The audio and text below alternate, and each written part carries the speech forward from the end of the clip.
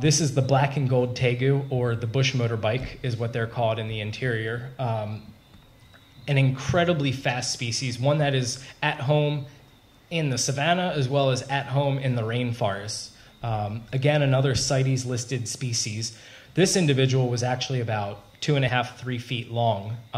And normally I would never be able to catch something like this, but thankfully we had somebody who was surveying for various sized mammals and had different sized traps. And this tegu got itself stuck trying to eat some of the cat food that was set out for different possum species. So made it an easier capture. I can't really remember the name of the animal, but it was the animal that ate the cat food. And I just like to say that there was, well, a time ago, there was one running around in my backyard.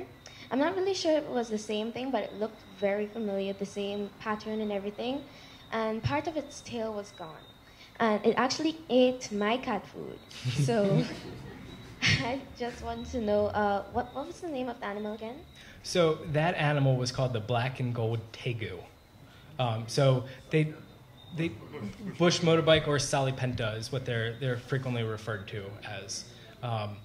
And with it having missing part of its tail, so a lot of lizards and even some snakes can drop off part of their tail. So if they're being attacked, and if this maybe was attacked by a cat or a dog that decided it looked like something that would be tasty to eat, and it grabbed onto the tail, or even didn't grab onto the tail, when the tail drops off, it'll wriggle around quite a bit. And the idea is it will distract whatever is going after it, and then be like, oh, I've got something right here I can eat, and then the lizard can get away.